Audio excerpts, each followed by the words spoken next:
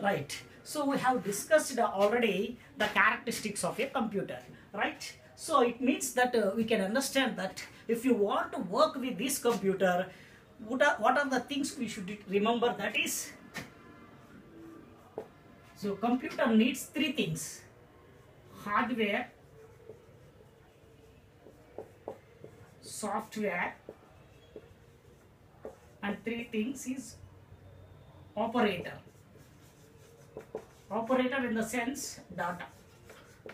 It means if you want to work with this computer, we need three things: hardware, software, and operator. It means that data. Okay. So before going to in details, we will see what exactly hardware. Okay. We see hardware. So what is hardware? See, the physical equipment of the body of a computer is nothing but hardware. See, the physical equipment of a computer. The physical equipment of a computer of the body.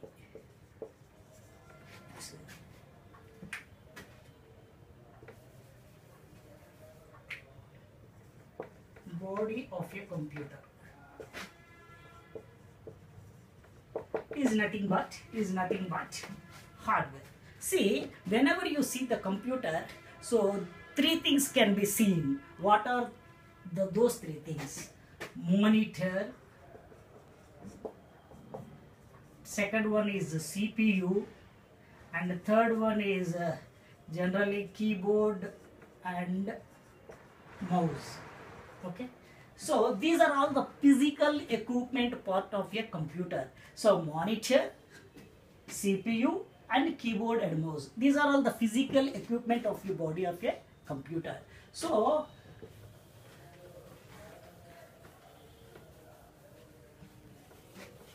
see, monitor we will aware, and we will see that CPU. So this is CPU's central processing unit. So in that CPU there are many things are there. Just simply what are the parts are available in CPU, we will just see. The first one is motherboard.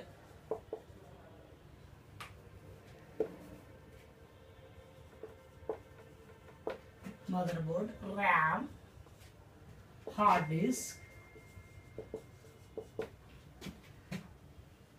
CD or DVD drive, and the first and important is SMPS. Okay, these are all the parts in the CPU, central processing unit. It means that my intention is that the physical equipment of the body of a computer is nothing but hardware. So it means that the computer contains CPU, monitor, keyboard and mouse. In that CPU, motherboard, RAM, hard disk, CD-ROM drive, SMPS. SMPS means switch mode power supply. It means that power supply. So later we will discuss all those things in the later classes. So for the time being, you should remember the physical equipment body of your computer is nothing but hardware. See. Next, software.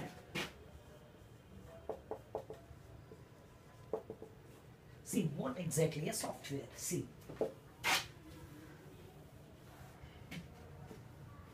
any command which is given by the operator is nothing but an instruction. Okay, any command which is given by the operator is called an instruction. So a command which is given by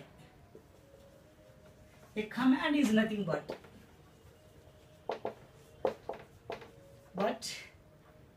an instruction.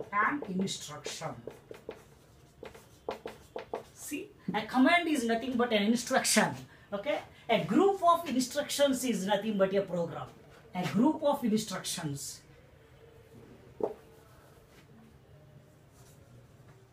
A group of instructions is nothing but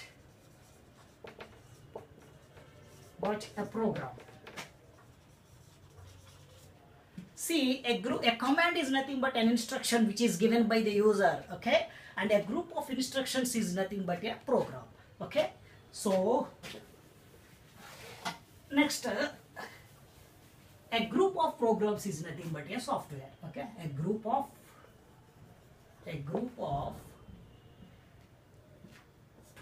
programs. A group of programs is nothing but a software. Okay, see, a software command is nothing. An instruction which is given by a user is called a program. A group of instructions is nothing but a program. A group of programs is nothing but a software, right? See, there are three types of softwares. So again, the software is divided into three groups. First one is system software. Second one is application software.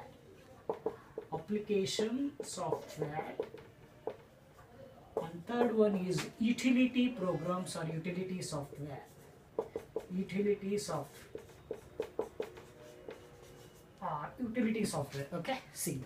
So there are three types of softwares. One is system software, and the second one is application software, and the third one is utility software. See what exactly is system software, right? We will see the first one. System software is nothing but the system oriented software. It is nothing but the system oriented software. It means the software which is means prepared by this computer only. Okay, the software which is prepared for this computer only. It means that we can use this system software for the computer. Okay, right. See, example, system software. See, operating system software, OS softwares. OS operating system softwares like Windows 95, 98, Windows 7, all those things like XP, Windows, okay, XP, Windows 7, Windows 10, all those things. Okay, all those things will come under the system software. It means that this is the software which is designed for system oriented. So it means this is system software, right? Next, application software. Second one is application software.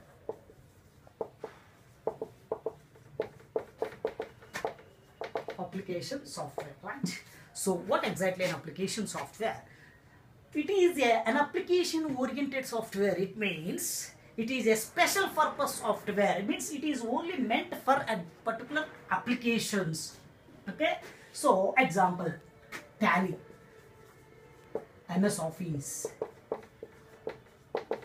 Okay, so examples. So Tally, what exactly the Tally purpose? It is an accounting software. It means the software which is used only for accounting purpose, not only other things. Okay, and the MS Office, what exactly the useful of MS Office? It is only for the documentation purpose. It means with the help of MS Office we can use for documents and all those things. So it means it is an application software. It is only meant for particular applications, right? So example, next, the third one is utility programs.